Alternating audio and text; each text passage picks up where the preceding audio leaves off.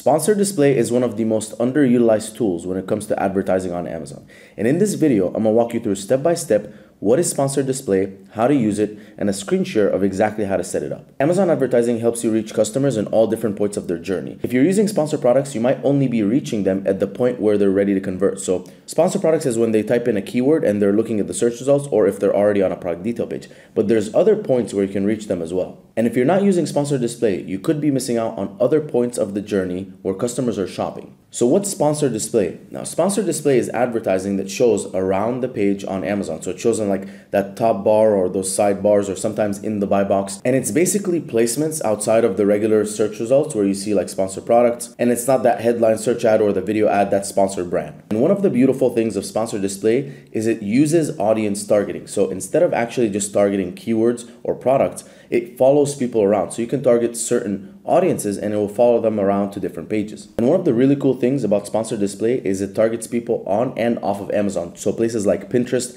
and BuzzFeed and thousands of other pages and apps. And if you ask me, sponsored display has two really cool advantages. Number one is audiences, right? So instead of just going after keywords, it's going after people, audiences, and you can build different audiences based on different things. So people who viewed your product in the last 30 days or 60 days, or people who purchase your product. You can also do lookalike audiences as well. And the other one is contextual targeting. Contextual targeting allows you to target product detail pages and categories. It's kind of like Amazon's auto campaigns, and it works really well to find people at the point of their conversion. And sponsored display campaigns are just like sponsored product campaigns. They're very easy to set up. It doesn't take that long. And here's the incredible thing that Amazon did. Usually, display campaigns require custom creatives. But with Amazon, you can literally just use the product detail page. So it will pull your main image and your title and your reviews and all that kind of stuff and automatically configure it and display it in all these different places. So you don't need any custom creatives. You don't need a designer. You don't need anything. All right, let's jump right in the computer and I'm gonna show you exactly how to set it up. All right, guys, so we're in Seller Central. I'm gonna click here on the menu, go to Advertising, Campaign Manager. As usual, we're gonna click here to create a campaign. Now you can see all of our campaign types here. Here's sponsored display. And actually, if you click here, you'll see where it's advertising. You see here the top bar, right here, another bar, on the side. This looks like it's other websites. This looks like it's Amazon. So we're gonna click here, continue. Now let me walk you step by step how to create the campaign. So first of all, we need a campaign name. As usual, I like to start with the product code. I'm gonna put the type of campaign, so it's a sponsored display campaign. And then from there, I wanna add other things that are relevant to the campaign. So as I build this, let's say I'm gonna do conversions. So I'm gonna do CV, image, IM, let's do product detail page, so PDP, and then the targeting. So it's gonna be conversion, product detail page, image, and then in terms of targeting, I'm going to walk you through the different targeting, but could be categories, could be audiences targeting. So I'll walk through all of that in a second, but just make sure that as you name these campaigns, you name them in a way that you understand exactly what they are. Next, I always recommend that you place campaigns in a portfolio. So in this case, I'll put it in the unflavored portfolio because it's the unflavored version. Start date today, end date, no end date. Daily budget, I don't recommend anything under $100. Anything under that, I don't really see that good of performance. Sometimes it throttles the performance. With the ad group name, I'm basically going to copy paste the campaign name. So once it's done and completed, once I've created the entire campaign, I'll then put the names for both. Now, when it comes to optimization strategy, whether it's reach, page visits, or conversions, 99% of the time we want to choose conversions because at the end of the day, our goal is to actually convert. With page visits, we're just getting traction. Both of them are CPC model, which means you're going to get charged per click. However, with the reach, you get charged only per view. So for every 1,000 viewable impressions. In this case, reach might be good for you if you're like looking for awareness. You want to reach as many people as possible. Page visits, if you're just trying to drive as many people as possible to the listing. And sometimes this is good when you have a lot of variations because Amazon will optimize for conversions for a single child variation. However, if you do page visits, it'll just send as many people to the page as possible. And then from there, they'll choose the variation that they like the most. So it's worth testing both. However, 99% of the time, I choose conversions because I'm looking for sales. With the ad format, you have two different options. So if you're going to a product detail page, you can do image or video. And in this case, if you're going to an Amazon store, you can also do image or video. Image is just going to be still images. Videos is going to be, videos that are playing, across different places. Now, In this case, if I'm going to a product detail page, I can eventually like choose which product I want to advertise, and it will send it to that detail page.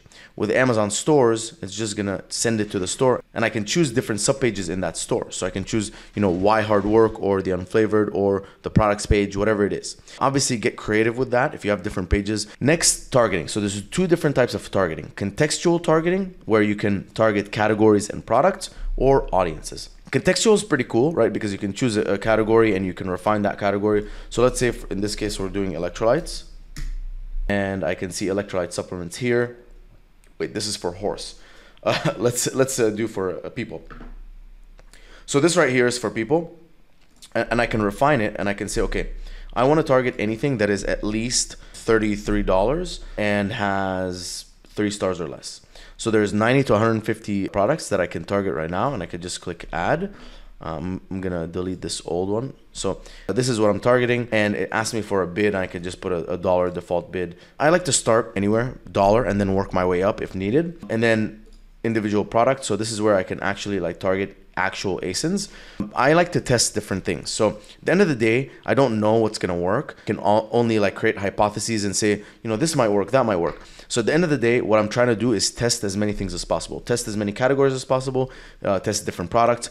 I don't recommend going over 5 products here, because anything more than that, I noticed that it's not getting enough budget. Next, let's talk about audiences. This is actually my favorite. Now with audiences, you can actually choose locations. So you can go geo-targeting. This is powerful, but in this case, I'm not gonna do anything with locations. Let's talk about the different audiences available. So there's Amazon audiences, there's views, and there's purchases. So with Amazon audiences, this is what you get. You can have lifestyle, and it'll tell you like what the different parts of lifestyle are, so you can pick any one of these. And then we have interests and categories, so this is what they're interested in. There's a lot here to go off of, so you can literally just go through all of these different categories and add what you want as an audience. And again, like I said, this is all testing.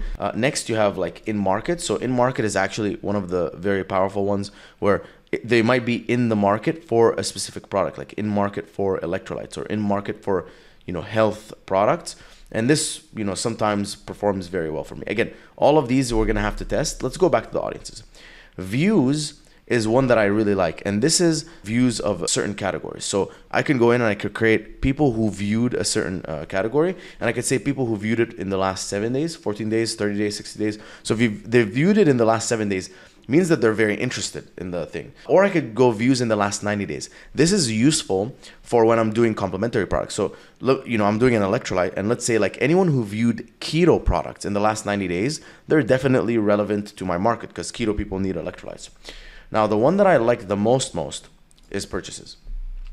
This is based on people who purchased my product. So I can go in and I can actually target people who have purchased products or have purchased my products. And this is really powerful, right? Because I can literally go and say, okay, I want to target people who have purchased my product or viewed my product in the last 30 days, or purchased complementary products in the last 30 days. And this is pretty cool. All right, let's keep moving, guys. Add group name, we already mentioned that. Now, here is where you add the creative. So you have 3 things that you need to add here. You can add a video if you want, if we're doing video, right? Like, so if we go up here, if we're doing video, you need to add the video.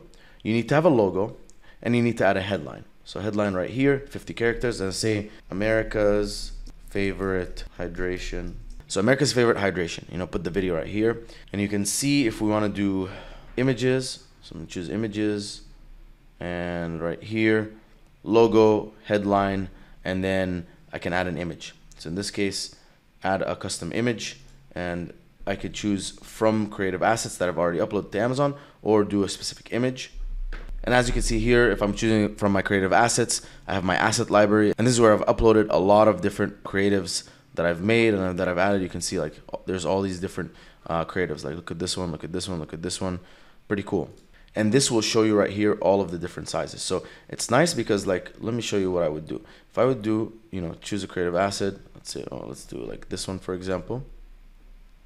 It will automatically show you what it's gonna look like in all of those different assets. So it looks like this, looks like this.